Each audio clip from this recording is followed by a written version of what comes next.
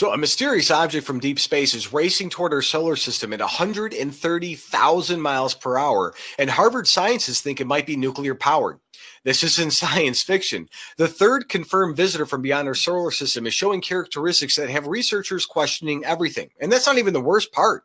This thing appears to be generating its own light, like coming from itself. And this simply is not something that happens in nature. It's something that comets just don't naturally do. And it's also perfectly timed to visit multiple planets with odds so impossible, they suggest internal navigation. And what I'm about to tell you is going to blow your mind. So my name's Tom. I'm with the Daily Beltway. I'm also publisher of the Illinois Review and a White House correspondent for the Next News Network.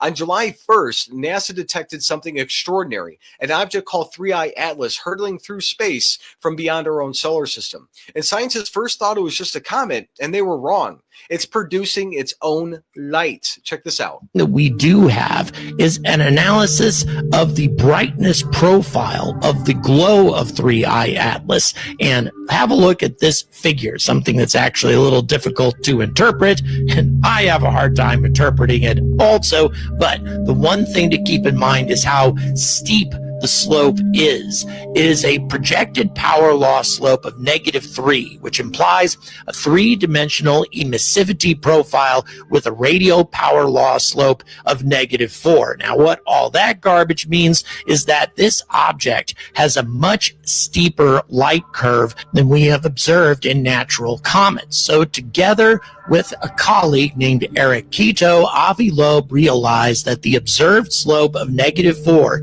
is consistent with an alternative model in which the dust outflow around 3I Atlas is being illuminated by a central source. In other words, this object is creating its own light, not That is just insane.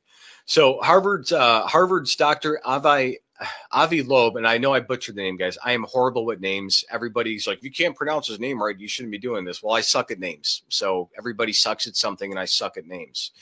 So Harvard's Dr. Avi Loeb published findings showing 3I Atlas may be generating its own light source. And Hubble images reveal a mysterious forward-facing glow from the object's nucleus, not typical sunlight reflection. And Loeb's calculations show this requires an internal energy source, like a possibly being nuclear powered, I guess.